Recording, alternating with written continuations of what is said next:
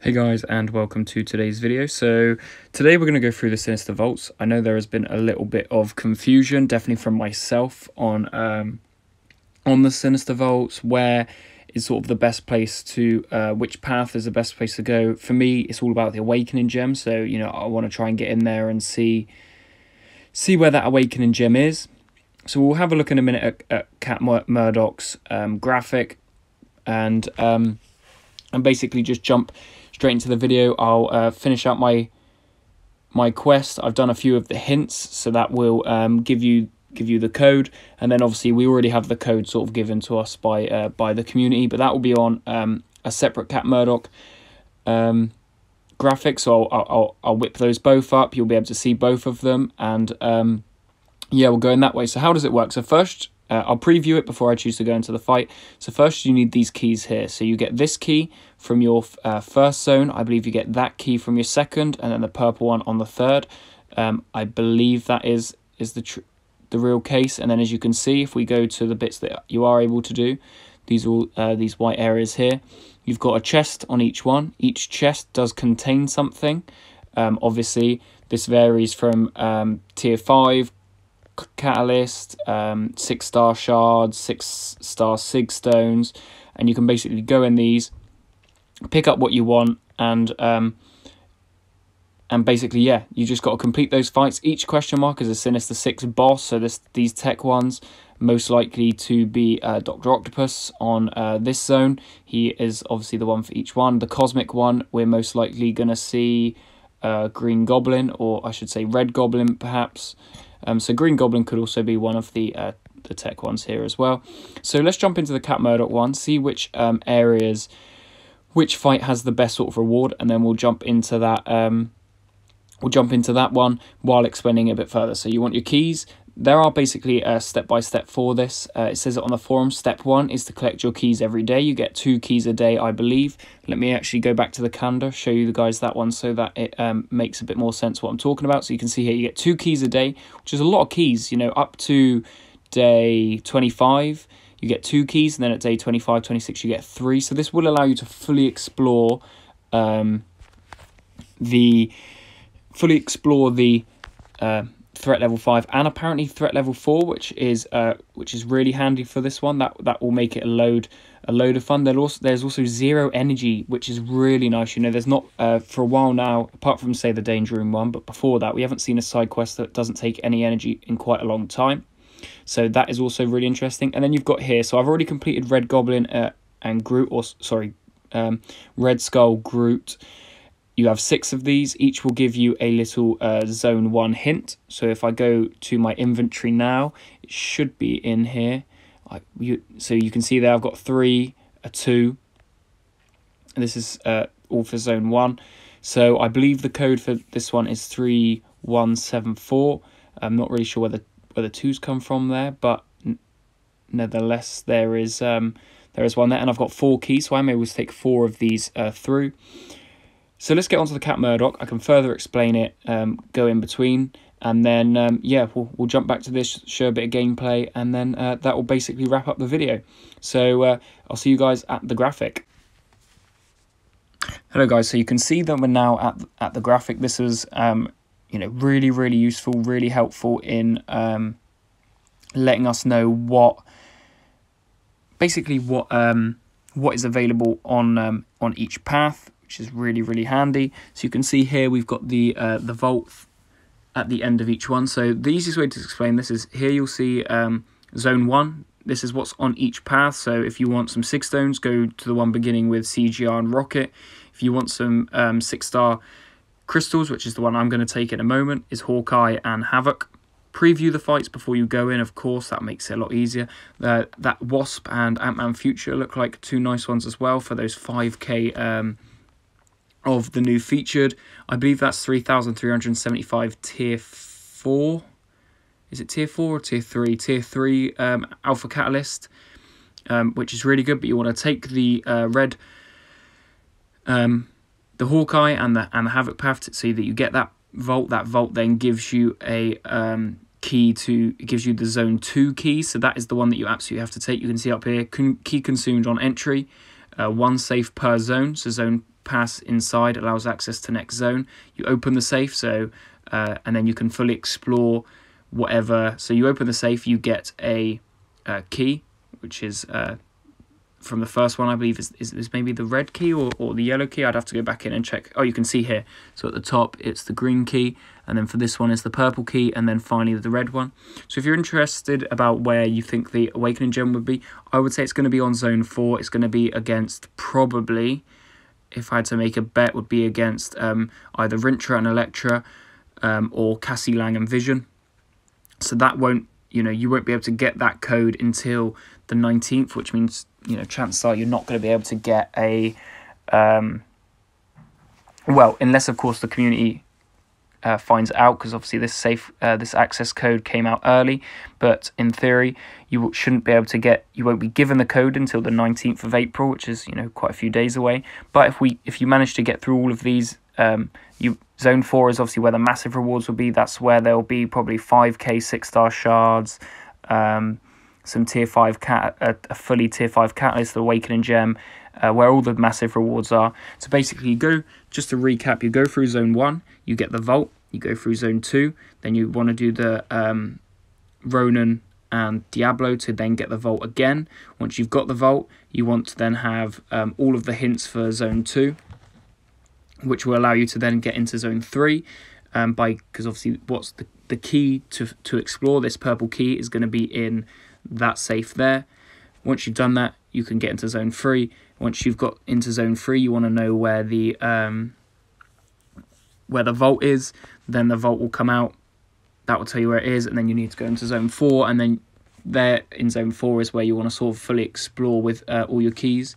So there are different ways of doing this. There are a way where you use one key on Zone 1, get your 2500 6-star shards, unless you want something else from there. Then use one key for Zone 2.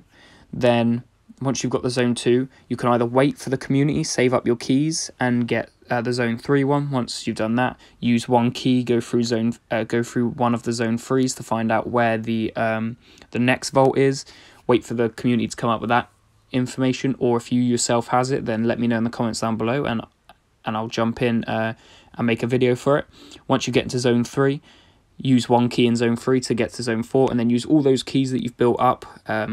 Say if it takes you 5 days, that's 10 keys. You use one on Zone 1, one on Zone 2, one on Zone 3, and then use the rest of them on Zone 4 to try and get that Awakening Gem from in there.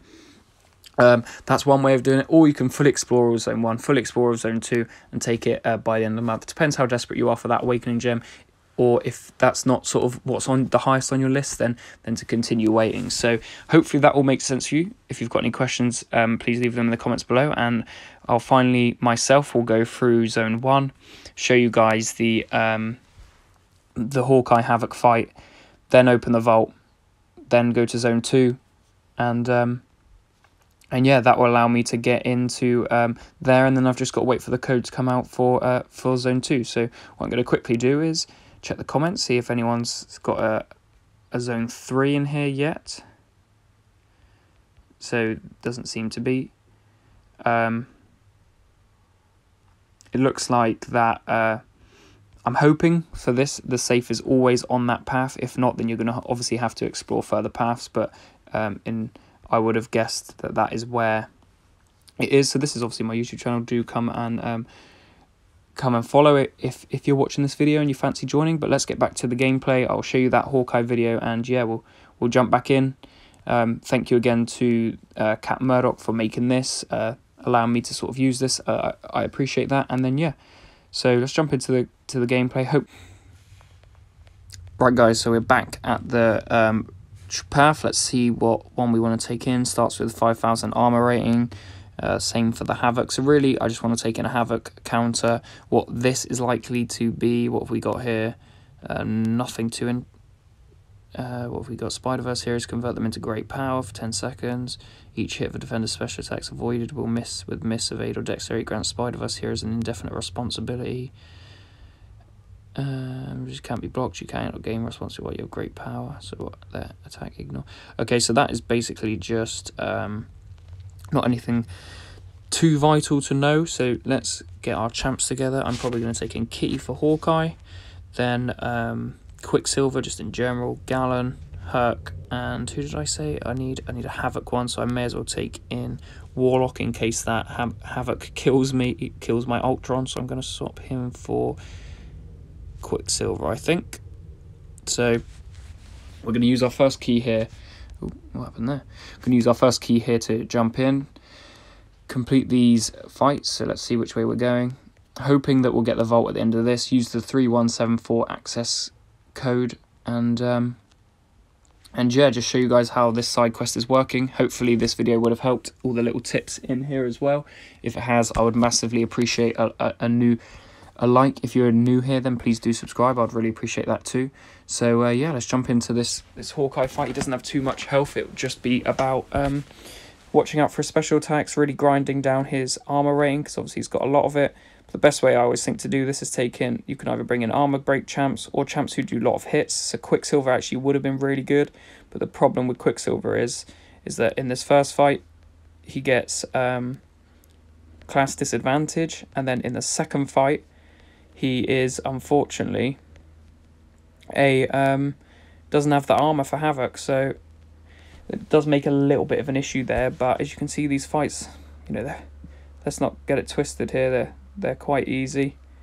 Just got to wait for this Hawkeye to chuck his special attack. Ideal. If I can just finish this with even like 85% of a bar of power. There we go. 94 is not bad. These, as I said, 177k on that Hawkeye is really not much. Dr. Octopus is the boss here, which as we expected, which means that my Gallon is going to become very handy. I actually think, as you guys know, Ultron is the best Havoc counter in the game. I think you can see there he just regen from that first hit, because obviously the first hit is energy, so any of Havoc's energy attacks, even when they're into the... Oh, I don't know what happened there. Didn't let my block off. And obviously his SB2 is very easy to deck, so that also makes it a whole lot easier fighting this Havoc. But I do think Havoc is one of those champs where... Oh, needed the evade there, didn't I? Christ. But yeah, Havoc's one of those champs where his... when you're not used to him, like I remember when I first got back into this game, you would have to fight quite a few Havocs. They would always be around in quests, in side events, and I always think, God, this Havoc's so annoying. How's he doing this much damage to me? But then once you get used to it, you obviously know that if you've got an armor up champ, you can see here I actually don't have armor on me for some reason. Don't know what was happening there. Must have been broken at some point. So Hulkbuster is obviously another good one. Warlock is good because he always has armor up. Even champs like Civil Warrior can take down this Havoc quite quickly. So there are 2 fights done. Let's jump into this Doc Ock fight, and yeah, hopefully this one flies down at just as much. You can see he's got about 226k health, so for Gallon it's probably going to be about I'd say maybe a 150 harvest. I may as well keep waiting. He's got an armor up on already, which is nice. I like to try and keep Dr. Octopus to his SP1 just because it's easy to dex, but in this case he's not going to do too much damage into my block. I believe he's the last champ, so he did do quite a bit of damage there, about 2k, but it's not absolutely essential. It's neither here nor there on that. Let me take those 9 incinerates on him, see how much damage this does. It does quite a lot. As you can see, these fights are relatively easy, which is nice. You don't want to have to, if you remember on not the Danger Room quest, or side event, but the one before that, I can't remember who that was for. I think that was for Zemo and Absorbing Man, maybe, or I'm trying to think who was the champ before that. It was Ant-Man and Cassie Lang. Before that was the February ones. Don't remember, but yeah, that one was such a pain. And you'd always have to fight like Tigra with a class disadvantage, so you were just, if you got hit, it was annoying. So that Squirrel Girl for me was just the most painful fight on the planet, because she was just constantly shrugging off debuffs. But anyway, there the fight's done, relatively easy. You can see I'm pretty much unscathed on my champs there. Hopefully in my chest there's the 2.5k. There's the vault as we expected. So let's go to the open crystal bit. Hopefully the vault pops up. Maybe I have to go to my inventory for it. So other, yep, here's the vault. So you want to use that item. then you want to put in the 3. It was 3174, I believe. Maybe mine will be different. So sometimes it doesn't come up, so you maybe try and go to the home screen. It should come up again. Again, I hope this has helped you guys out. This would be amazing if you could give it a like if this has helped out, or do subscribe if you are new around here. Comment to let me know if you've got zone 3, but here there's 3174. Is that code going to be correct? Doesn't seem to have given me anything. Have I put the code in wrong? Oh no, here we go. Gain access to zone 2 reward path. So in theory now, if I go back into my Sinister Vaults, not use a key obviously, because I'm probably not going to fight that quite yet, or definitely not in this video. Yep, then it gives me access to zone 2. I can go and take on any of these champs, which for this one is the Ronin Diablo one, if you guys saw again in that graphic, which I'm hoping is still on screen here. Let me see. Now you're going to see through my Twitter, which is yeah, not much to look at, but you can see here zone 2.